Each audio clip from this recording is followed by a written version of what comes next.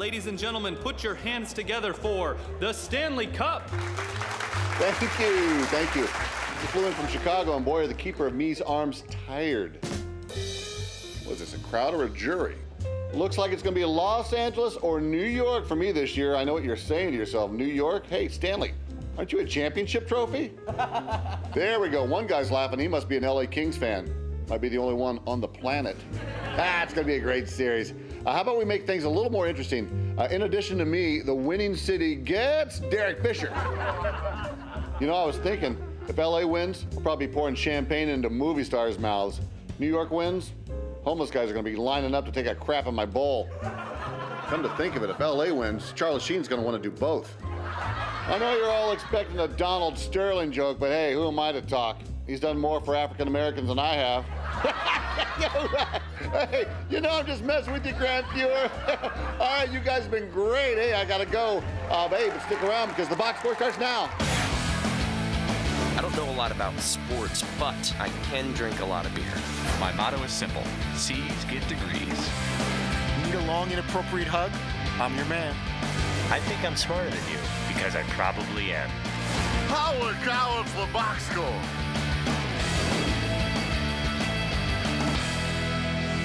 Hello and welcome to the Box Score. I'm Brock in Los Angeles, and I'm joined, as I am every day, by the Danettes in Milford, Connecticut. Gentlemen, the dreaded Wheel of Punishment was brought out of storage in preparation for your Belmont Stakes wager. Paulie, are you going to arrange a watch party, and will the cameras be rolling? That's a good question. I actually suggested that we go because it's like less than an hour from here, and didn't get much momentum there. I will be in New York City on Saturday, so maybe we could have some type of get-together. Perhaps, McLovin, in your box appearance, you said you might not show up for work on Monday if you lose. Why are you being such a pansy? Why am I being such a pansy? Have you ever faced a wheel of punishment, Brock? It's easy for you to sit out there and judge us. We face the wheel, dude. We're in the wheel. You've never been put on the line. Yeah, we're at the under beach fire, now. man. You have no idea. You have no idea. It's not just what you're going to face. It's not knowing what you're going to face. It's terror. So you've been to a wheel of punishment? I don't want to hear about how I'm a pansy for not facing the wheel. Suggestions are getting more and more awkward and cruel as the days get closer to the end of the week. Easy there, Colonel Jessup. You reached out to Dan Nation and asked them to suggest punishments for you guys. And Seton, you have a few favorites, don't you? Yeah, right off the bat, the tone was kind of set with reenact the Lady and the Tramp scene where they're sharing spaghetti dinner and sort of do the thing, and then reenact the final dancing scene from Dirty Dancing, which is really just an iconic moment of cinema.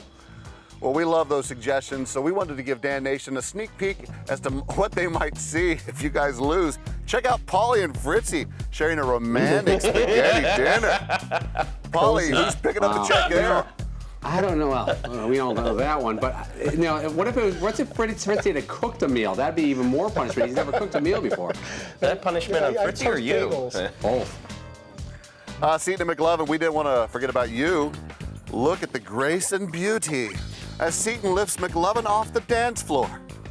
McLovin, would Seton maybe get a peck on the cheek after such a graceful lift?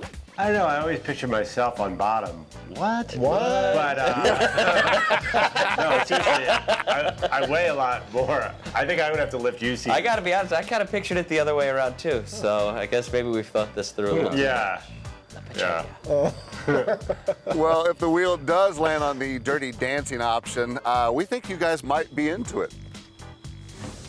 He gives her like the, oh, yo. like, you can do it. Yeah. And then she does this. She's like, no, you gotta do it.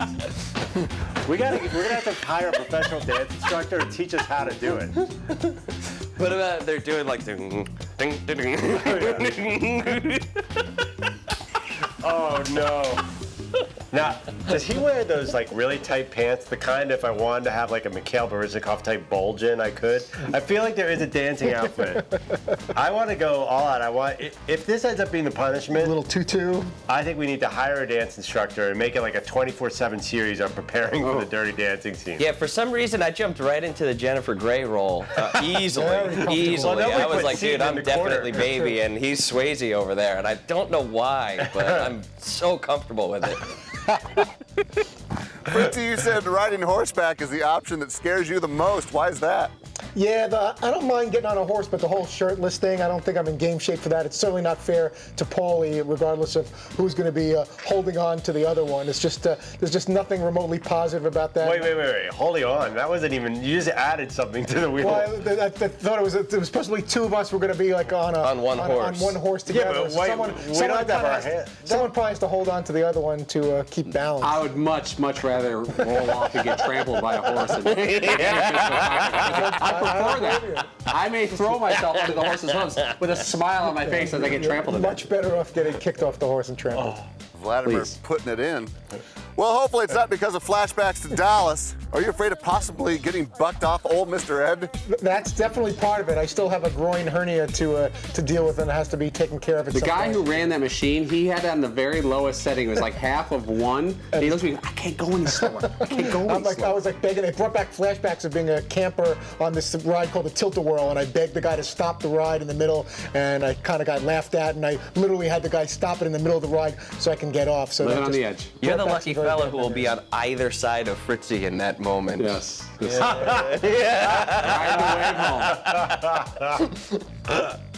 a towel for the boob sweat, Paulie, when you're on the horse. Coming up, we'll see if the Danettes approve of the latest R-rated fashions, and do they even really care about hockey? Stay tuned.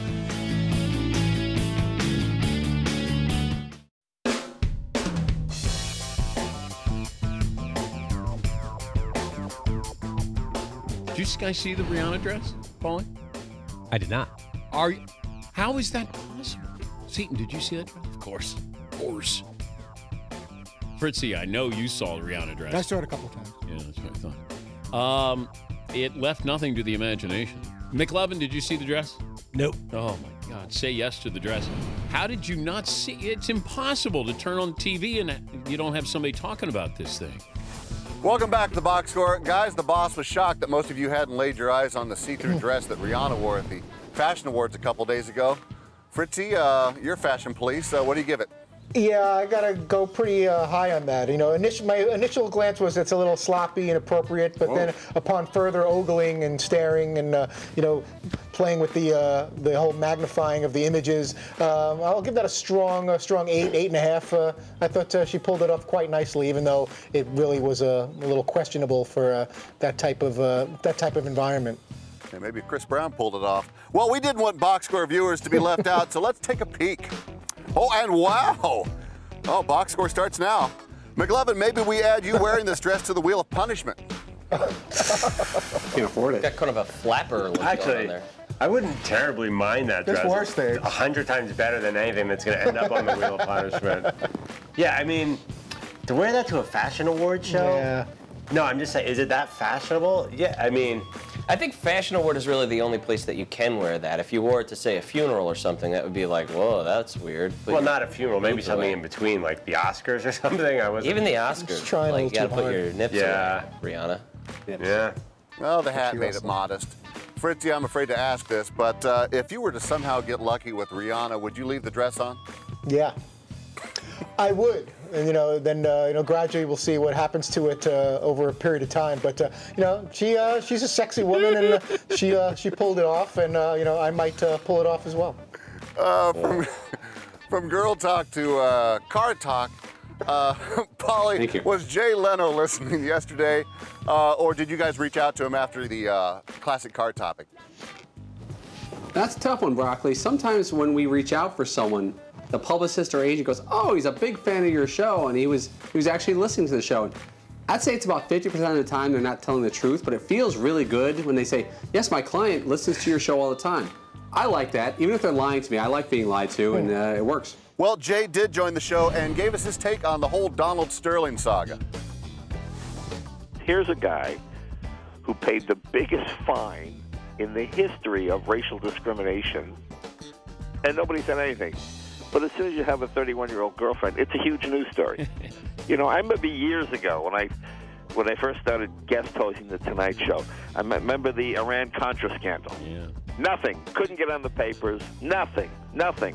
Fawn Hall put some documents in her panties. Front page news. What kind of panties? Who made them? Were they Hanes? You know, I mean, it was unbelievable. Yeah, there's got to be a certain amount of, I don't know if it's sleaze or juice or sex or what it is, but there are some things that are like really hot and other things that is just sort of like, well, yeah, that's probably a big deal, huh? You know, I've always heard, and seen certain examples, Jay Leno's got a really raw sense of humor, kind of a dirty comic sense of humor. Before he was on Tonight Show, he was a raw comedian on stage, and he never got to use it on Tonight Show. So when he goes places like this, it's almost like, hey man, I got nothing to lose. I got like 100 million in the bank. I'm going to make some jokes that are a little racier than he would have made. He made a joke about like about pedophiles too, and that it was like, whoa, oh my, did you hear what Jay Leno just said? It doesn't match the Tonight Show, but it's great. Took a page from Norm Macdonald. Paulie, it's well documented you're a car lover, but today one of your other loves, Jack Link's Beef Jerky, became a sponsor of the show. How pumped are you? And are you targeting any other selfish products for the show? Always is the answer to that last question. Always looking out for number one. Yeah, it's a cool thing about working on a show that's sports related. There's certain guy products that we've been able to partner with, but I want more. Like I want an entire wall of condiments, like hot sauces, steak sauces, specialty mustards. I'm not going to stop with just beef jerky. And then we probably need something to grill all of the products. Yes. So, you know, we could use those on certain shanks of meat, and then we're going to need a grill to sort of do that. We currently have an opening for that as well. And a meat sponsor, you need meat to put on the grill, a high-end meat sponsor. I like that. Wait, is this grill inside? It rhymes with Bomaha Bakes. Oh, I like that. Nice. Up next, the Stanley Cup Final is ready to go, but are the Danettes on board? We'll find out next.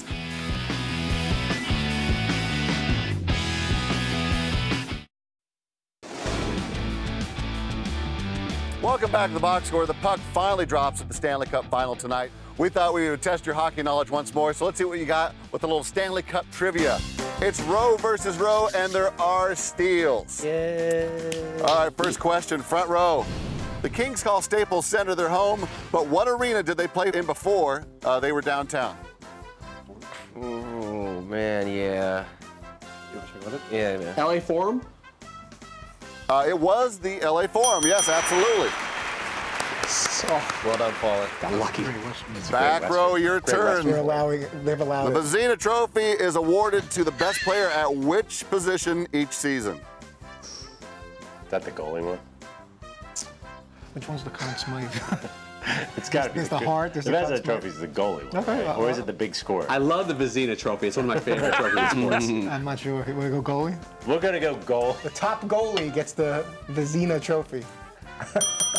Yes, it was the Vezina Trophy. Front row. Very decisive. Yeah, we're all hockey fans here. Front row, who was the Rangers captain when they won their last Stanley Cup? Come on. This is what they get. Mark Messier. Yeah, it was Mark Messier. I think his nickname was the captain. Good geniuses. Back row, the Kings' Jarrett Stoll is dating Yes, which sir. former Dancing with the Stars contestant? That's right up your alley. Wheelhouse. Oh, buddy, yeah. Dancing with the Stars. Oh, Max. dating. Gosh, I have no idea, and I should know this. Who's like somebody that would date a hockey player? Don't say Carol All. I think we go with the Somebody steal more. on this. Who Is was it? Who's the pretty blonde that almost married Time limit? Is it? Cup's almost over. Jennifer? Give us an answer. Who's the pretty broad? Go, Joe, throw it out. I don't even know the full name of any of the dancers. Can you guess anything? Carol All. Front row, you go. We jump in. I'm going to jump in here with a steal. I want to say Aaron Andrews. Oh, was it Aaron Andrews? Yes, it was. Oh, probiotics. Boom! Probiotics. Probiotics, He's on 'em. guys. Let's He's on talk 'em. probiotics. I thought it was the one-legged woman married to Paul McCartney. Front row, you're up. How many Game 7s did the Kings win to get to the Stanley Cup Final? This season, they have Three. three. Was it 3? Yes, it absolutely was 3. Mark Messier. And finally, back row. Fritzy, you're a big Rangers fan. What is goaltender Henrik Lundqvist nickname? Lundy? Lundy. Lundefeimer. You know his nickname? They call him Heard it the Conquistador. on New York radio the other day. Oh man, I know this. Tiny? The puck stopper? Henry Lundy. It's like got like a Swedish like Is thing. it based off his name? It's something about like the Swedish chef. Fusa. Maybe it's That's our answer. Yeah. Who's the guy who threw fish? Hers and furs. I heard this just the other day. Lundy. Front row, end it for us, please. Mike. IKEA. We have no idea where anyone won this thing. Was it IKEA? No, it is the King. King Henrik Lundqvist, or Lundqvist. Front row, you win! Oh my goodness. Congratulations. That's not getting a lot of traction, that nickname. All right, stay right there because when we return, we'll find out what talent 50 Cent and Fritzy share, and it's not just spitting rhymes.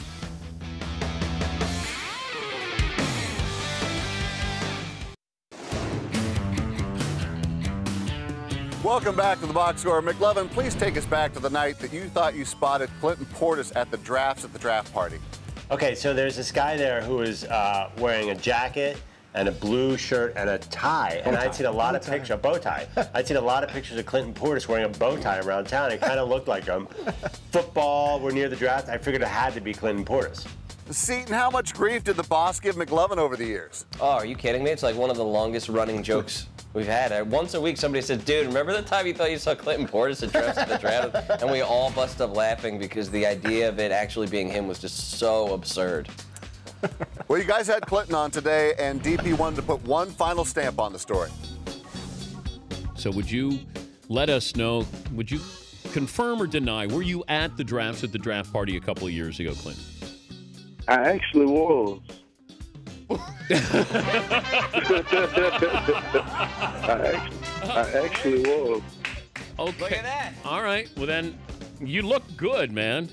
I stand corrected, and I appreciate you, man, clearing that up.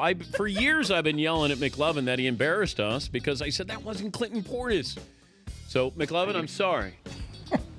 I bet a lot of things were running through Clinton Portis' mind at the time. Hey, what the heck who's McLovin? What is he talking about? I mean, you know, the guy is in a concussion lawsuit, so 3 years ago, I'm not sure he remembers that. Mean-spirited. But even so, I mean, he's probably been to so many events and parties. I don't think he remembers. Yeah, he's been to so many things. I mean, we've seen him at like 3 different parties. Oh, you think he may not have even understood what we were talking about? Well, he goes to many draft-related parties that are sponsor-related. We see him all over the place, or at least the guy that looks like him. So he might not, he might have misrecalled. I think he would have said, you know, I'm not sure what you guys are talking about, or he sounded genuinely, it's like he genuinely knew what the draft was, and that, or he was there and spotted him. That was the more random one, though, when we went to this, like, really fancy cigar place in New York City, and there's 3 Danettes, me, Paulie, and McLovin. We go to walk into this party, and we're standing there hanging out, and after about 45 minutes, it dawned on us that we're at the completely wrong party. Fake Clinton Portis was there, too. Yes. He was there, standing next to it. It was the most random. Wait, that was the real Clinton Portis, right? Or, okay, real. You all right? I don't know which Clinton Portis that was, but it was a guy like that. No. And then about 5 minutes later, we were walking in the other room, and there's this tall, really good-looking dude and good shape. And he goes, that guy looks like a football player. I'm like, yeah, it's Tony Gonzalez. He's going in the Hall of Fame in like 30 seconds. No, and it was Chad Steele. It was Sage Steele's brother, who's on tomorrow, which I also got wrong. And then, this is even worse. I thought I saw Richard Sherman. It was Sidney Rice, all in one night. Nice. 3 massive mistakes. Nice. Paulie, do you think Dan was genuinely shocked? I think we all were. I gotta tell you, this was no bit. You know, I wish I would have told Clinton Portis to play along with the bit and say, yeah, I was there. No, this was not a setup at all. I think Clinton Portis thinks he was at our draft party. Guys, last week we were treated to a fantastic video. 50 Cent going just a bit outside with the ceremonial first pitch. Fritzy, I believe you uncovered a story that gets to the bottom of what happened. I did. Reportedly, and he's saying he was joking, but who knows? He said that excessive masturbation caused him to throw a pitch like that. And all I can say, and I'll leave it at that, is a certain Danette threw out a first pitch and did a lot better. And we all know what my background might include. So you debunked the theory. I'm going to totally debunk the theory. I think I'm going to let my pitch stand for itself, and I don't see how what he said he did would affect the pitch in any way. Certainly not to that extent. Masturbate or die trying. There's a couple of different angles here you could take. It may have been forearm pain. It may not have been a proper hand drying situation. I mean, Fritzy, you know how slippery lotion is. It is. So I think there's a lot of different areas we could go into with this. See, and I think I respect your opinion most on this because of you've never been injured doing this. And it's on Yeah. See, I can handle it. Mr. By the way, guys, California Chrome is drawn in number 2 post position for Saturday and is a 3-5 favorite. Seton McLovin, are you guys nervous? Well, I hadn't been up until about 30 seconds ago for some reason. I thought, oh crap, we have no chance of winning this. And I'm somehow going to be sitting like this molding clay with McLovin behind me as the Everly Brothers play or whoever it is. Number 2 hasn't won since '94. That was, I think, Tabasco Cat. And then there hasn't been a Triple Crown winner out of the number 2 position since 1943. So he's going to get boxed in. It's long overdue. So California Chrome wants to make a run in the second half. I'm very happy about this position, Brock. You can read it in my column on Daily Racing Form. I wonder what the odds are. Chrome free. Chrome free, baby. I wonder what the odds are for I Shat the Barn. Fritzy, who's on tomorrow? NHL on NBC analyst Eddie Olczyk will join us off of tonight's Rangers-Kings Game 1. Sage Steele of NBA Countdown on the Mothership will preview Game 1 of the NBA Finals, and our friend Rich Eisen of the NFL Network stops by as well, all on Thursday. Thank you, gentlemen, and thank you for watching The Box Score. Set your DVR or tune in weekdays at 3 p.m. Eastern, only on Audience Channel 239 on DirecTV. I don't know a lot about sports, but I can drink a lot of beer. My motto is simple. C's get degrees. Need a long, inappropriate hug? I'm your man. I think I'm smarter than you, because I probably am. Hey, thanks for watching The Box Score. Holy cow!